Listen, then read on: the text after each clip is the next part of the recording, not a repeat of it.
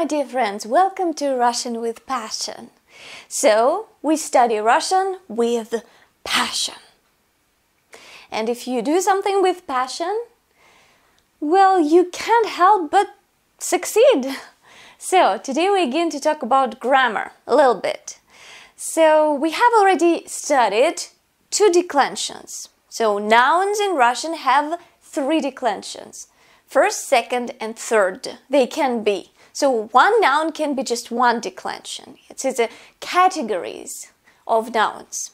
And according to these declensions, nouns change their endings differently.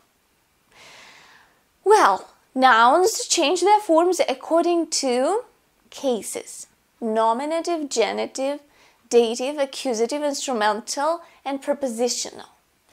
And when we need to know, when we want to put a noun into a sentence, and we know what case we should use, but we do not know what ending to use, our job is to define what declension we deal with, and then we can see what ending we should put. So we have talked about the first and the second declension already. And if you do not remember anything about it, I strongly recommend to watch these 2 classes. One of them is devoted to the first declension and another is devoted to the second one. So, however, if you already know a little bit about the first and the second declension, then we can get to the third one. So, third declension nouns are feminine nouns ending in 0. I mean, having 0 endings, when there are no endings in the nominative case. Mostly these nouns end in the soft sign. But, well, it is considered that they have 0 endings. So, for example, мать, mother, дочь, daughter, площадь, square, and some others. Here, what we need to memorize is that in genitive, dative, and prepositional cases, these nouns have the ending «и». For example, we say «у матери», «у площади», «у дочери». Here, however, we should focus on «мать» and «дочь» separately because we also add a suffix in these nouns, but the ending is «и» in genitive, dative, and prepositional. For example, you say «у площади», so «и». «У» is a preposition which demands genitive case. Then you can say «к площади». «К» is a preposition which demands dative case. And «о площади», about. This case demands prepositional case. So, once again, у площади, near the square, к площади, to the square, and о площади, about the square. Now, let's take a look at the declension itself closely. For example, let's decline the word площадь. Nominative case площадь, genitive case площади, dative case площади, accusative case площадь, instrumental case площадью, prepositional case о площади. Notice, genitive, dative, and prepositional, the ending «и». And instrumental case, we have the ending «ю». And we use a soft sign too here. And accusative and nominative, 0 endings here.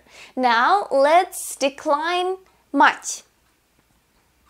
It's specific. Мать, матери, матери, мать, матерью, о матери.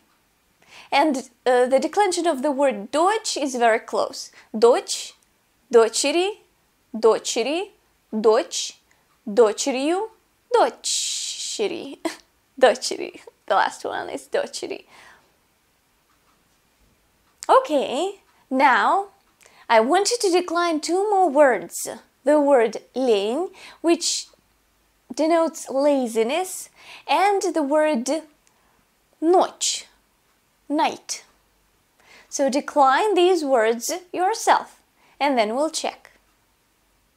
Okay, and now let's decline these nouns. Лень, laziness.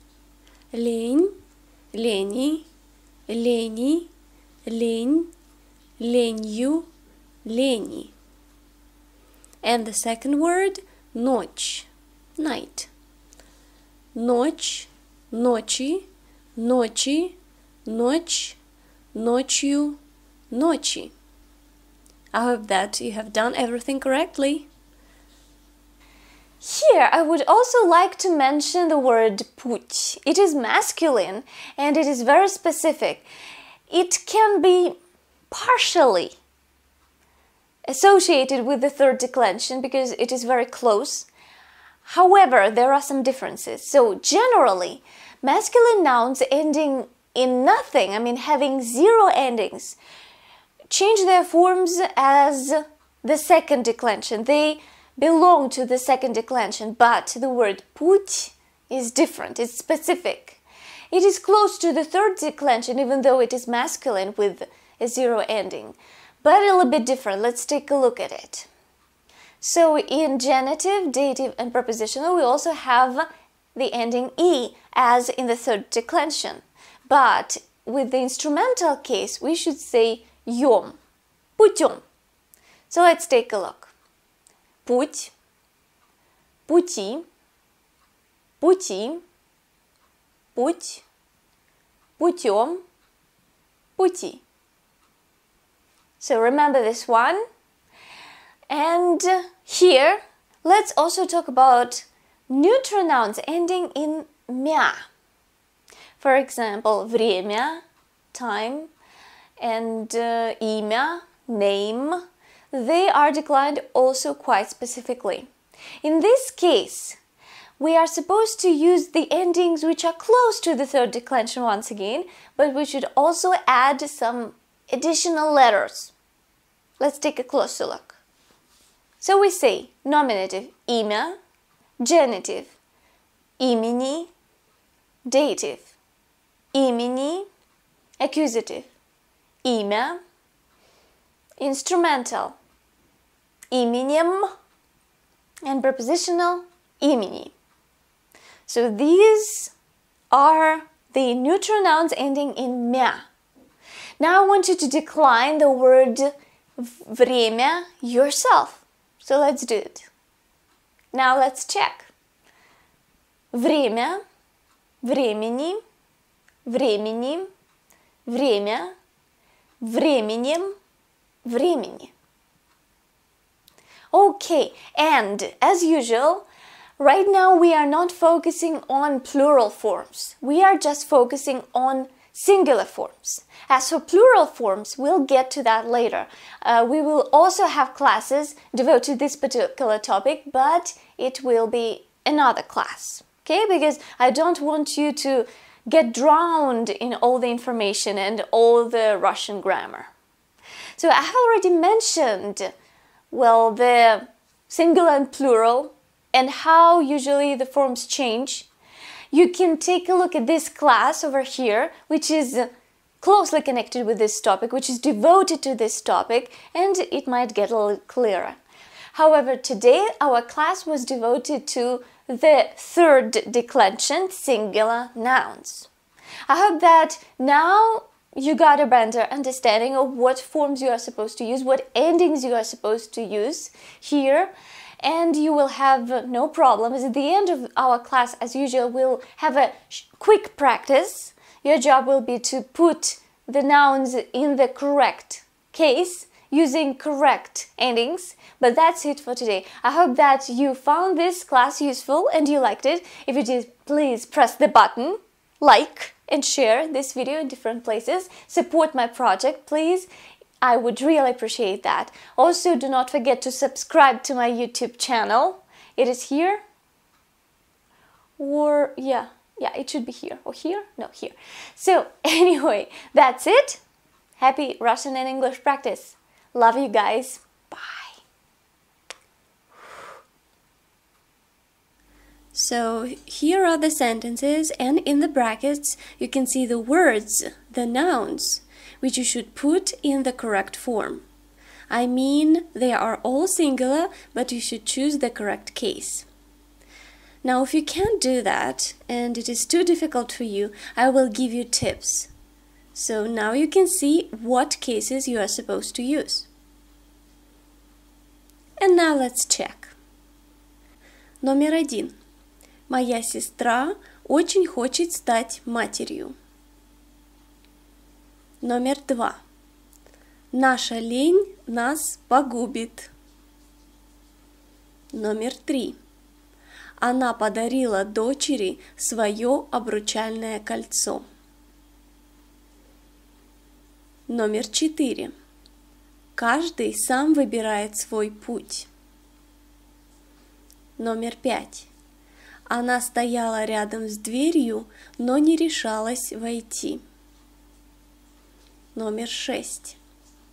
Но на столе нет никакой тетради. Номер 7. Они говорили об этом имени очень долго. Номер 8. Тем временем он старался вспомнить, что произошло. Номер 9. Они договорились встретиться у площади. Номер 10. Заходи и закрой за собой дверь. I hope that you have done everything correctly. Again, see you next time.